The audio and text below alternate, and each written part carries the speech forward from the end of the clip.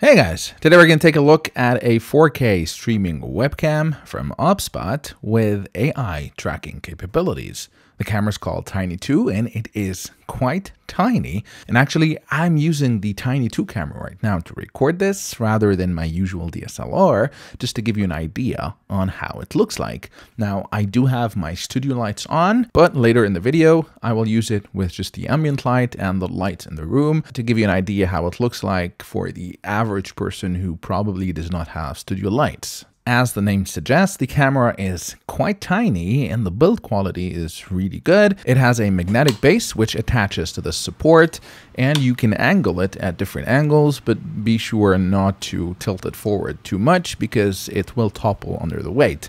The fact that the base is magnetic is actually pretty nice because you can also stick the camera to any magnetic surface. The camera has AI tracking capabilities and a motorized gimbal, of course, that can track you as you move, but you can also manually pan and tilt the camera using the Obsbot Center software, which you can install on your computer. The camera comes with a portable carrying case, which is quite nice and sturdy. So let's start by taking a look at how the image quality looks like without my studio lights, so a normal environment with ambient light and some room lights on. And you'll also listen to how the camera sounds like, so how the microphone picks up your voice. Also, I will compare it to the Logitech Brio 4K and the Logitech C922 to give you an idea on how much different or better the image quality is. So let's take a look. So this is what the Tiny2 looks like, but also sounds like. You're listening to me right now through the microphones of the Tiny2.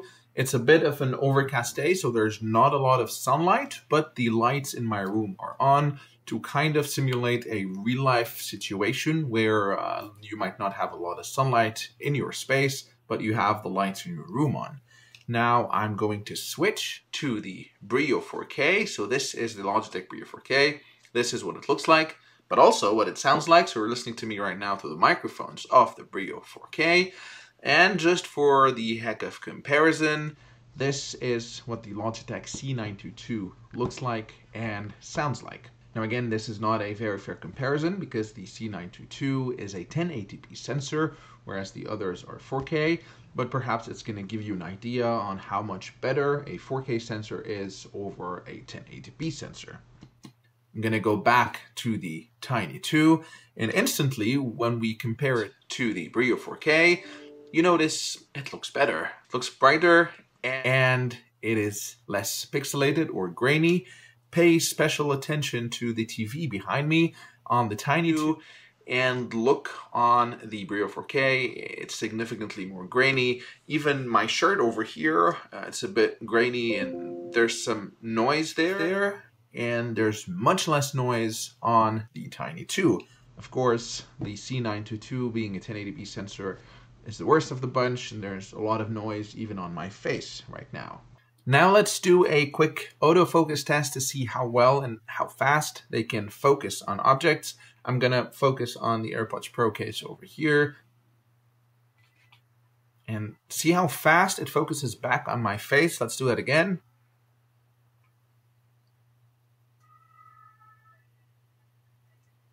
That's pretty impressive. Let's go to the Brio 4K.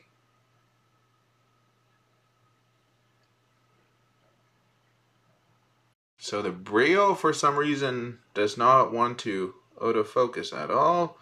I think there's not enough light, and this is white and reflective, but doesn't seem, let me cover my face, it doesn't seem like it wants to focus at all. Let's go to the C922. I don't expect this to focus well. There you go. I don't think there's enough ambient light over here. Oh, there you go. Let me try to focus on something bigger and less reflective. So there's my phone. Look how grainy it is. Oh my god. And also it's having a hard time focusing. Let me go to the Brio 4K.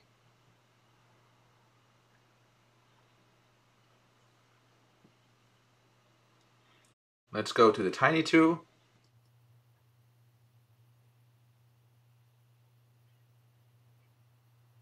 There you go. Look how much less grainy it is on the Tiny2 versus the Logitech Brio 4K. This is ridiculous.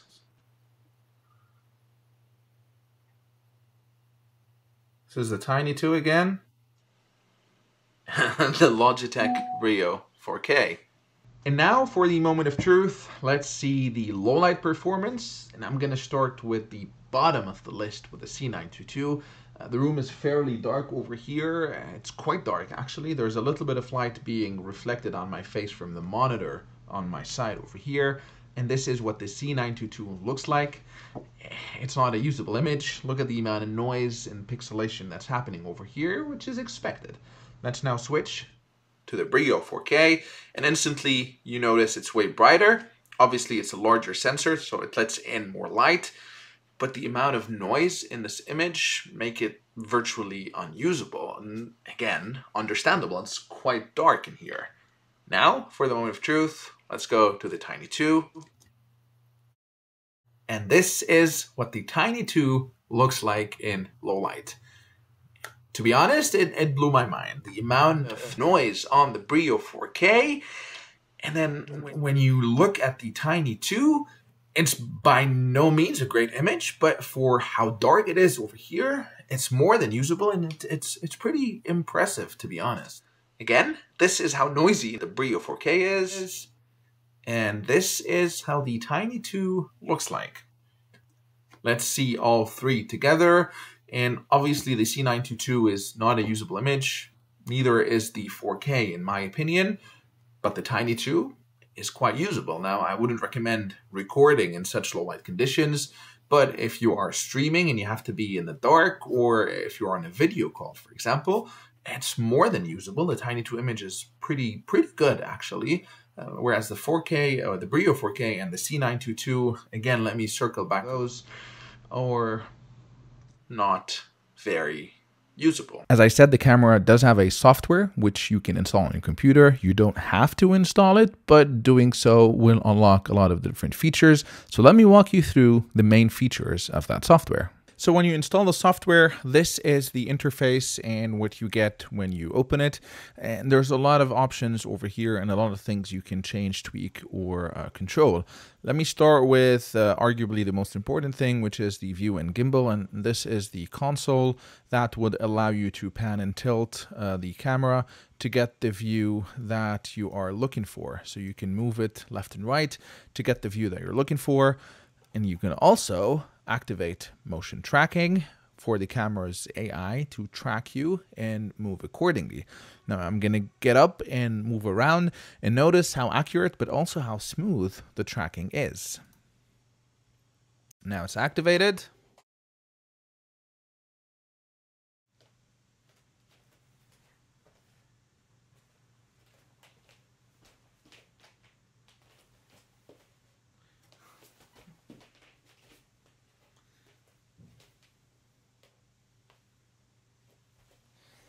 So even when I move quite fast and abruptly, and even when I jump around, it's always able to track, and it's quite smooth tracking. So that's very impressive.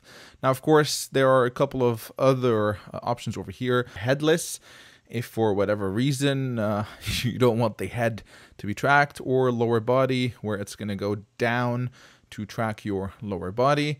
There's a couple of AI modes as well. So there is desk mode. And what you notice is when you activate desk mode, it kind of mirrors the image or flips it. So it is the right side up and it's not inverted, which is really nice. It also tries to detect the edges of the desk and keep that in frame without it being warped or skewed.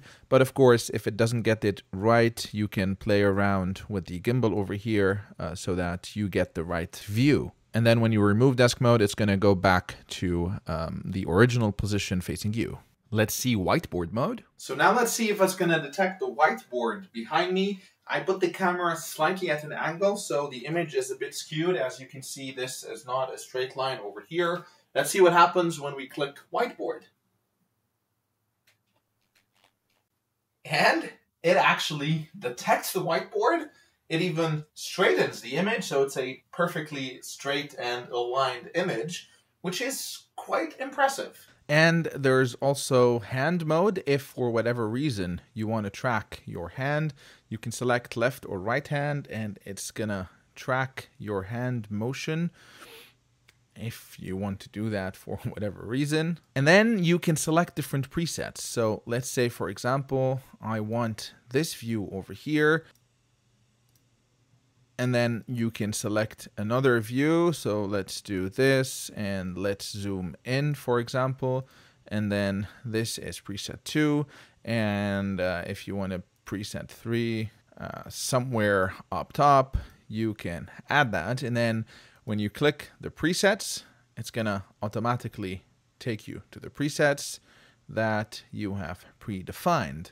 You can also play around with the FOV or the field of view. So right now I have it on wide, but you can also click on medium or narrow, and it's going to zoom in a little bit on each of those. And then there's image mode over here, and this is where you can turn on and off autofocus or play around with the exposure, the shutter speed. There's a lot of different settings you can play with, or you can leave it on auto. You can put anti-flicker on. You can work with the white balance as well and manually control it or leave it on auto, as well as play around with the contrast, saturation, sharpness, and hue of the image. There's also beauty mode, which you can use to add some background blur over here. This is level 3. You can take it up all the way to level 8. I did find the video quality kind of lags a bit when it's on level 8. It's also resource intensive, but on level 3 it's a subtle bokeh effect, and I did not find that it causes any stuttering or lagging in the video. You can also apply a few retouching filters. So for example, look right now, it's gonna make me more beautiful, I guess. And you can play around with the tone, the smoothness, etc. over here. You can, there's a lot of things that you can play with. If this is what you want to do. Oh, look at my nose. That has become much smaller. So a lot of different filters. Whiten teeth. Oh, wow. It does work. And there's a few preset ones, of course, nature, fresh, clear, crystal, etc. So there's a lot of different options you can play with if you want to. And under more, and this is where you can set up or activate or deactivate the gesture controls and the voice control. And the gesture ones and the voice ones are actually quite interesting. So for example, to activate tracking, let me turn off retouching so I can look normal again. If you activate or if you want to activate tracking, all you need to do is hold your hand like this, and the camera is gonna blink twice and it's gonna activate. And then to deactivate this, you hold the gesture again, and now it's locked in position. Now there's also a zoom gesture, so if you do this, it's gonna zoom in on you, and you can set in the app how much zoom you want it to do. Or you can do a dynamic zoom whereby you can move your hands in and out to zoom. And you can also use voice control to do a lot of these. So for example, if you want to go to position 1, position 1, position 2, position 1, track me. And just like that, it's going to follow me around, and then you can say, unlock me, and it's going to unlock the tracking mode. You can also ask it to sleep by simply saying, sleep, Tiny. And as you can see, the device is sleeping, and then to wake it up, you can simply say, hi, Tiny, and just like that, it wakes up.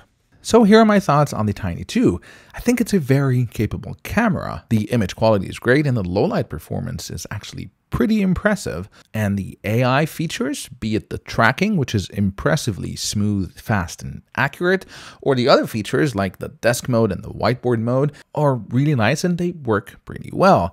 The hand gestures and the voice commands are also pretty nice to have, and the fact that you can save different presets are pretty cool. Now, it does have a ton of other AI features to beautify you.